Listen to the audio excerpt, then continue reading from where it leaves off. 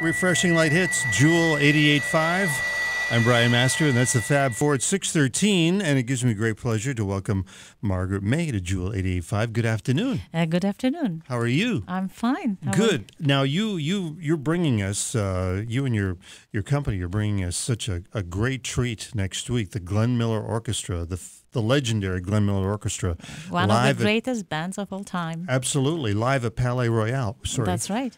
They're coming back to their back home. Yeah, they played there in the 30s or 40s. That's didn't they? right. Along with other greatest bands of that time. Yeah, Basie and Ellington. Yes, I learned that those days there was about 1,000 people dancing in Palais Royale 6 days a week. Wow! Wouldn't believe that's well, amazing. Apparently they used to come across the lake from New York State, and they'd moor their boats and have an evening at the Palais Royale. Yes, obviously today Palais Royale has been renovated and is absolutely most stunning and gorgeous venue. I believe in Canada. I'm looking forward to seeing it. Yes, you haven't been there yet? No, I haven't been there since it was renovated. I actually played at a couple functions there years ago before it was renovated.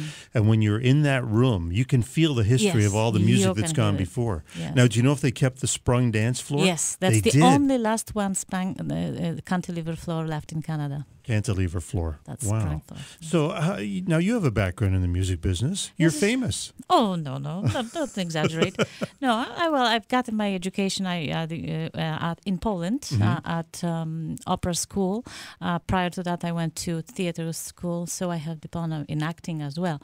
But when I arrived here about more than 20 years, and I, started to work with music with different groups and orchestras and cabarets and so on. But lately, I am mainly producing. Yes. And also being involved for epilepsy cause. Yes, that's a great cause. I just want to touch on one thing. You're going to sing on Tuesday night? Yes. Oh, good. Yes. Good. Well, I'm looking forward to seeing it. I'll be your MC that evening. Yeah. Looking forward to it. Now, you mentioned that your cause is epilepsy research. Yes. And why did you choose that path? In 1997, my 10-year-old, at this time, my lovely son, he got his first seizure. Oh. And since then, it's been 14 years, and his epilepsy worsened over the years, changed patterns, and he has actually those of epilepsies that are called uncontrolled, and they are about 30% of patients suffer of this kind of disorder, which is uncontrolled by any available treatment. Wow.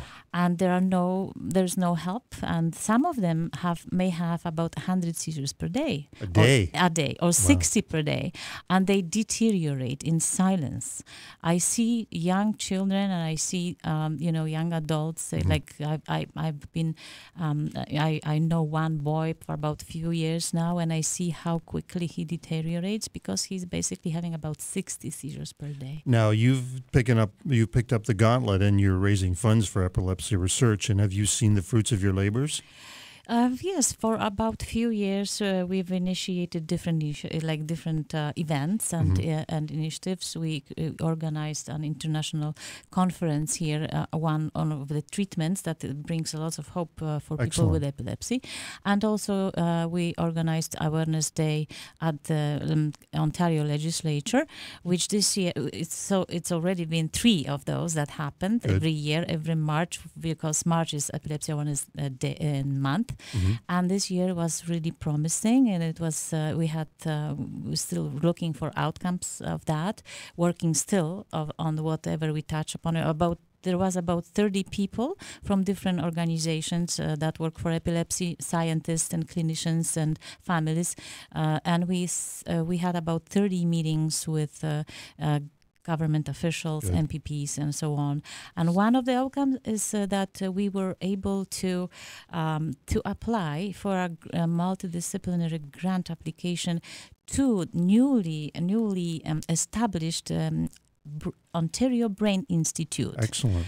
And that we are just waiting to see where that's going to bring us and what exciting research for epilepsy is going to come. So when people buy a ticket to see the Glenn Miller Orchestra, to dine and dance the night away at the Palais Royale, it's really going to a terrific cause. Yes. And how do people get tickets? Oh, you can get tickets through Ticket Window. And the number is 1-877 1-877-700-3130. That's 1-877-700-3130. Or go online to ticketwindow.ca. And yeah, I'll look forward to seeing you there Tuesday night. Have you heard the Glenn Miller Orchestra recently? Yes, I heard them in March. I mean, sorry, in June when At they Roy were Thompson Hall. at Roy Thompson Hall. Stunning, aren't they? They were fantastic. Yeah. Yes, it's a great night out. I mean, there's the nostalgia and the accuracy with which they play that music. And you know what? Really I something. didn't even hesitate to invite them 2 months later, because some people say you must be crazy, they were just here. But no, we are almost sold out, but there are still seats available. Excellent. And they are going to play double amount of time they played. Really? Yes, Wow, they are going to play under 3 hours, so that's a great opportunity. Oh, that's a bargain then. Yes, and then you can dance as well. So. Awesome. Yeah, we were saying when we were watching them between songs, I said to my fiance, wouldn't it be great to see them at Palais Royale? I mean, that'd just you be said an that? overload of history. And then we're walking, we left the hall and they're handing out your leaflets for your dinner dance coming up in next week. Margaret Maye, thank you so much for joining us. Thank you so much. The Glenn Miller Orchestra live for dining and dancing in a concert. And a concert for music to end epilepsy. Music to End Epilepsy. That's what a right. great cause. Yes. Thank you so much for joining us today. Thank you. Great. I'm Brian Master. This is Jewel 88.5.